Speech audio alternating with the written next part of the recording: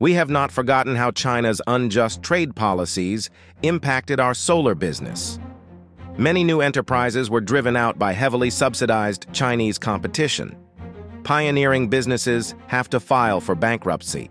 Promising talents sought money overseas.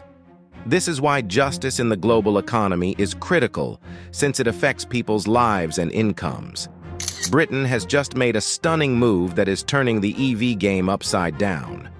Today, we'll look at how the UK is rolling out the welcome map for Chinese electric vehicles.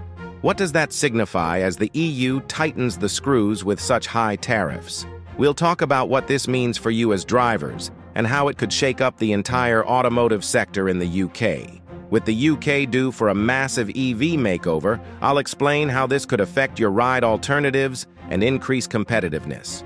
But before we get into the details, click the like button and subscribe to the global story.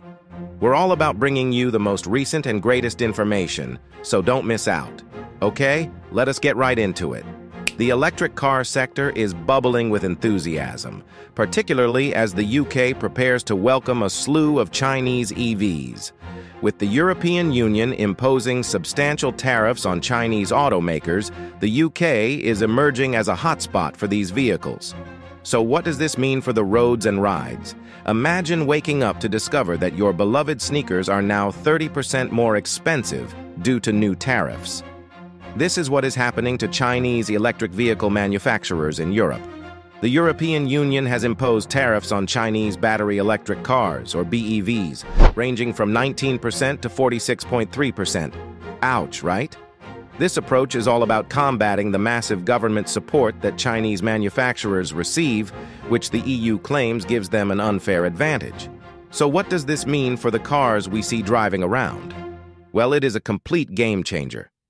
With these tariffs approaching, many Chinese brands are moving their focus to the UK market, where conditions appear to be far more favorable. According to Owen Edwards, Grant Thornton's head of downstream automotive, Europe has historically been an appealing market for Chinese brands because of its size and reduced import duties. However, with the EU tightening the shackles, the UK appears to be a perfect opportunity. The influence here is massive. Chinese manufacturers want to keep expanding, especially after selling over 30 million new vehicles last year. With the EU erecting barriers, the UK might become a haven for these businesses, allowing them to continue expanding without the burden of tariffs. This transition might result in a rush of Chinese EVs on UK roads, altering the competitiveness and offering us more options than ever. While the EU is busy building walls, the UK government takes a different approach. Rather than imposing duties on Chinese EVs, the UK is considering methods to encourage their importation. Why? Because the UK is on a quest to go green and make electric vehicles affordable to all. Sounds good, right? A senior executive at a UK automaker revealed that the British government is considering alternatives to anti-subsidy policies. This demonstrates that they are willing to welcome Chinese EVs rather than reject them, which is a nice shift. The UK automotive sector, which exports almost 80% of its manufacturing, is in a bit of a predicament. The Society of Motor Manufacturers and Traders recorded a 7.6% reduction in car manufacturing in the first half of 2024 compared to the previous year. With numbers like that, it's evident that the industry requires a boost. As the UK prepares to receive more Chinese EVs, it risks becoming a hotspot for these vehicles. Brands like BYD and Chery are already seeing the UK as a major market, particularly if they can establish local manufacturing facilities. This deliberate strategy could provide Chinese firms with a significant advantage and provide UK consumers with more options at lower rates. Chinese automakers are not sitting around doing anything. They're taking clever measures to gain a foothold in the UK market. Take BYD as an example. They're not simply wishing for good fortune, they are genuinely establishing battery plants in Hungary and automobile factories in Turkey. Meanwhile, Chery is looking into locations in Spain to build her shop. These steps demonstrate their commitment to manufacturing automobiles locally, which will help them compete more effectively in Europe.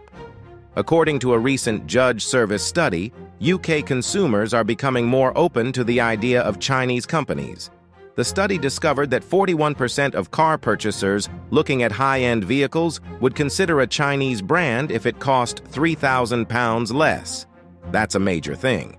When it came to commonplace brands, 27% of customers agreed that the price was reasonable. This means that if Chinese brands play their cards right, they may capture a sizable portion of the market. However, not everything is going smoothly. Success will be determined by several factors, including how well people respond to these brands and their ability to establish dealer networks. Philip Northard, the Insight Director at Cox Automotive, stated that variables such as brand approval will be critical in deciding their success. The way these businesses manage the UK market will have a significant impact on their future success. While the influx of Chinese EVs is fantastic, it also presents some issues for the UK automotive industry. There is growing concern that we will become overly reliant on Chinese imports, particularly as global tensions escalate. The British government is aware that a trade war with China may have serious economic consequences. The Labour government, led by Keir Starmer, is in a bit of trouble. They're all in on banning the sale of new combustion engine vehicles by 2030, but there's pressure to increase EV imports to satisfy environmental targets. Jonathan Reynolds, who is in charge of business and trade, is developing a strategy to get multinational automakers to invest in UK manufacturing. However, achieving all of these aims is difficult. The UK government is doing its research to determine what Chinese investment implies for the auto industry. Officials are cautious about how local manufacturers will react if tariffs are imposed. Sam Lowe, a partner at Flint Global who is well-versed in trade and EVs, believes the government is beginning to understand the trade-offs involved in opposing Chinese imports. The risks are considerable, especially as China recently hit back against EU duties on its EVs, even considering EU dairy and pork goods in reprisal. Looking ahead, the UK EV sector is poised for significant expansion, particularly if the government maintains favorable conditions for Chinese imports. People are becoming increasingly interested in electric vehicles, and with Chinese firms making efforts, the industry might become a thriving hub of innovation and competitiveness. According to recent statistics, the UK is on course for a significant increase in EV sales over the next few years. Exciting times ahead. The way the UK government handles this will be critical to the future of the automotive industry. By monitoring import trends and potential precautions, regulators can strike a balance between fostering new ideas and protecting local firms. The changing dynamics in the UK market may pave the way for a completely new era of car rivalry. As the UK prepares to welcome a wave of Chinese electric vehicles, the impact on the automotive industry is tremendous.